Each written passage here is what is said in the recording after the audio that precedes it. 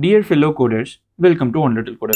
If you are somebody who works with a lot of social science data, you might know that a lot of input data source in your case might be a PDF. It could be a government data source, it could be a data source from an NGO, or it could be a data source from a research publication. But most of these cases, this data is usually embedded inside a PDF. So now extracting table from a PDF has been a very tough task until Camelot popped in.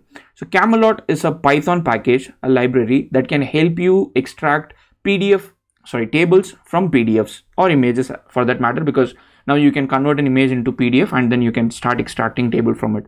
So in this video, I'm going to show you how to get started with Camelot and then a few tips and tricks for you to extract your PDF table successfully. So let's get started and then look into the library. So this library is called Camelot, and then there is an interesting backstory about why it is named Camelot. So Camelot is a Python library that helps you extract tables from PDF. It's quite simple to start with, very simple API. You just import the package and then you can start reading PDF. And then once you have PDF in place, you can just start writing it into CSV. So you ultimately get an Excel or JSON or CSV or HTML or whatever, the output tabular data frame that you would like to get.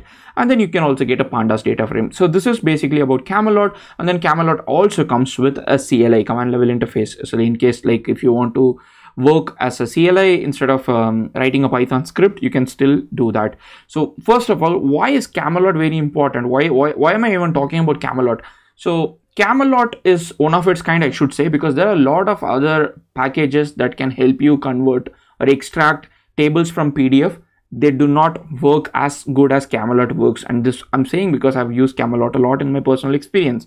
The second thing is, most of the other solutions that you might find available online cannot let you customize or script. For example, there is a very popular solution called Tabula. Tabula, I think it's a Java-based solution if I remember correctly, or probably I could be wrong. So you can install Tabula and then you can start using Tabula, but Tabula again doesn't give you the flexibility that Camelot gives you. The other solutions are usually paid solutions. So if you're somebody who wants to actually build an indie project, this is even a good project where you can make a web application where people can upload their PDF and then just extract tables from it, and this is one of the problems that a lot of people try to solve, but they do not necessarily solve because they get bored. Sometimes data collection is very difficult. They don't want to do processing. So Camelot is very good because, like I said, either the alternatives are not that good, or alternatives do not let you customize, or alternatives are not free or open source for that matter. So now let's get started and then jump into hands-on, and we will see how to use Camelot. The Camelot repository has a very wonderful description. You should definitely check it out if you want to. And Camelot is it has a bunch of contributors. It is originally started with Vinayak Mehta. So Vinayak has let me show Vinayak's repository. So Vinayak has got a buy me a coffee page. Like if you really find Camelot useful and then you find yourself using Camelot a lot, please make sure that you contribute something to Vinayak's buy me a coffee to appreciate Vinayak for his open source contribution. Now let's get started. We are going to install Camelot and see the demo of Camelot within a Google Colab environment. I'm going to show you how to do step by step. So the first thing is you have to install Camelot. So the way you install Camelot is pip install Camelot Py. Keep that in mind, Camelot Py, not just Camelot. And you might want OpenCV as a dependency, so you install that as well. So after you install Camelot, you need to install Gauss script for it to work. So installing Gauss script could be not a straightforward process, but thanks to the application system that we have got in Unix, so you can just do apt get and install Gauss script. So now let's install Gauss script. After we install Gauss script, now it's as simple as importing Camelot. So you can either import Camelot as Camelot, or if you want to import it with an alias, you can do it. For now, I'm going to close this and then keep this so that you can actually see the bigger side of this. In case if you further want, I'll just zoom it. So import Camelot as Camelot. So now we need a PDF for us to demonstrate this purpose. So I've taken a research publication which was published on Elsevier. I don't want any case from Elsevier, so this PDF has been used only for educational purpose. So this PDF talks about rainfall trends in 21st century over Kerala, India, and you can see it has a bunch of tables. So like there is a table here, there's a table here, there is a couple of tables that you can see. So our objective in this project or in this video is to extract this table, at least one of these tables, and show you like what kind of roadblocks you might hit and then how you can overcome it. So first, to note that there are a lot of pages in it, so you have to keep in mind that if you have a lot of pages, then of course this is going to be computationally intensive process. So you might want to specify the page where you want to extract the table from. That's not mandatory, but if you do that, it's always better. So the next step is you have to download the PDF and you have to upload it on Colab. So because I'm doing it on Colab, I'm uploading it, but if you are not on Colab on your local machine, you don't have to probably do that. Just download the PDF, keep it in a place where you can read it. So I've read Camelot with an alias cam and cam.read_pdf, and I'm giving the PDF name, which is krishnakumar.pdf, and I'm saying I want the page number 2. So I want the second page where I've got a table. So this is what I'm saying. So once I do that, I can just simply assign it to anything. So I can call it table or PDF, anything. So let me call it table and then read it. When I read it, you can see a set of process happening. So it has been successfully read. So now when I just print this object, it says it has got one table from page number 2. And when I try to print the DF, which is the Pandas data frame of it, I can see what is available. As you can see, it did not give us the table that we expected. So now you might think like, what are you talking about, man? So you were saying so good about Camelot, but all we got is empty table. So I would request you to be a little patient so that we can tell you what is happening. So Camelot has two methods, first of all. So let me take you to the description. So Camelot extracts table using two different methods. So the methods are, one is called stream, the second is called lattice.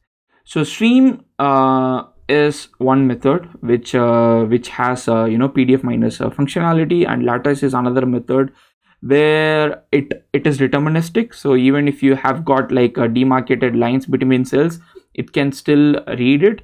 On the other hand, stream tries to calculate the white spaces between the cells, and then it tries to create like simulated tabular structure, and then it tries to create a table around it, and then it tries to extract it. So there are two methods, like I said. So the default method is, I think it's lattice. So if you want to change the method, you can say stream. So what we felt is by default, like flavor, you can see the flavor. Lattice did not help us give us anything, but you can change the flavor and say, let me try it in stream method. So now you can run it again. After you run it again, let's see how our luck is. Now we can see that there are two tables that has been read. So let's start with the table number 1. Table number 1 doesn't seem to give us anything that we want, because it has basically taken a bunch of text and then assumed it is table. So that's okay. So let's look at the table number 2. And as you can see, table number 2 exactly has what we want. So when we go here, you can see, so January, month, normal, standard deviation, CV, probability, percentage. So you have month, the header is missing, normal, standard deviation, CV, probability, percentage. Now you can use your Pandas processing skills to say that, okay, I don't want my rows 0, 1, 2, 3, and I want to make one header, and then you can start right away with your whatever you want to do, data visualization, processor, whatever. So we have successfully managed to extract a PDF from this PDF. When even we hit a roadblock of not extracting PDF using lattice method, but we managed to extract it using stream method. So let's quickly try with another table. Probably let's go to page number 3. Yeah, let's go to probably page number 4. In page number 4, I think this is page number 4. We have got two tables. Let's see if we can extract the first table. So let's go to page number 4. I would still prefer to try with lattice first. If it doesn't work out, let's see if we can use stream. Does it say, okay, it didn't extract any table. So let's go to stream. It's still loading. Table, it says two tables. Let's try with the 0th table, like the first table. Okay, the first table looks a lot bigger. Okay, so the first table looks a lot bigger, but actually if you see, this is the table that probably we wanted. No, this is not the table. So I think it did not extract. Let me check.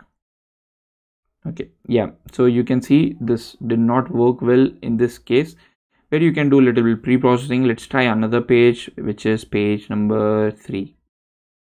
Page number 3.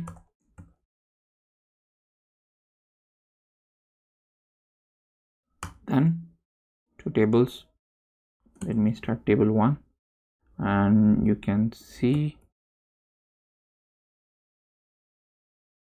that it has managed to extract the month, table 3, the month and rainfall. So month and rainfall. So basically all you have to do is you have to extract like column number 5 and column number 6. Like if I just extract column number 5, columns equal to 5, 6. Okay.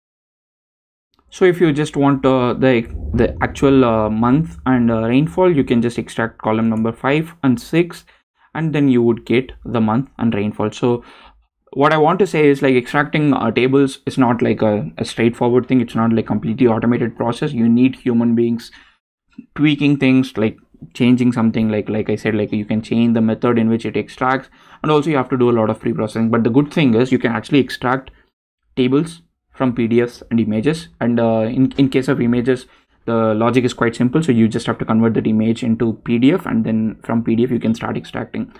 The other thing that I wanted to highlight is there are certain advanced usage tips and tricks, like what you can do, how you can, like if you still do not get anything, like do you want to process your background lines, or how you can debug it, like if you have any text in it. So there are a lot of things that you can actually do that I would encourage you to check it out, like if you want. But in most of my cases, I've been able to successfully extract tables just using the basic methods without even going into the advanced usage. Just tweaking the page number, tweaking the type of method that we want, and those things have been really helpful for me to get it. So if you want to finally ultimately write this into a table, it's quite simple. So you just go to CSV, and then you just write whatever table name that you want. Let's say like Camelot demo.csv, and then you write it. So ideally you got it. So like if you want an Excel file, XLS, I think, to Excel, then it should ideally pop up in some time. Let me refresh it. Yeah, you got Camelot demo.xls. So the point is, extracting tables have never been easier this much. And then also you have options to customize it, like you can tweak it, like how you code, you can do that. And then also you can export it in the form that you want. And the other good thing is you can bulk export, like in one page. Like if you have got 2 tables, you can extract both the tables in just one expression. So all these things are good things about Camelot. Like if you ask me what is not a good thing, so I would say, like, there is no definite rule about when something would work. Maybe like you can look at the table, like if the table is really good, for example, the example table that they have given here, which is here. So if you look at the table like this is very well structured text. The table looks like very well separated. So these kind of tables would definitely work. But there are like there could be cases where these kind of tables are not available in the PDF that you want to extract table from. So you may not know, you just have to try it. So it's more of a trial and error, but again, you've got a very good tool to do that trial and error. So this collab notebook will be shared in the YouTube description, and also this repository will be shared. If you have any questions, please let me know in the comment section. Otherwise, please give a shout out to Vinayak and also the team for making an amazing library, making it open source, that all of us can simply use it, especially for people who work in social science and have to collect data from PDFs, which is a very tiring task if you ask me. But thanks to Camelot, you can just write it in a bunch of Python lines, and then you have a Pandas data frame available for you to either build a model, do data visualization, or whatnot. So thank you so much for listening to me. I hope this video was helpful to you. If you like it, please let me know in the comment section as well, and also subscribe to our channel. Until next video, stay safe.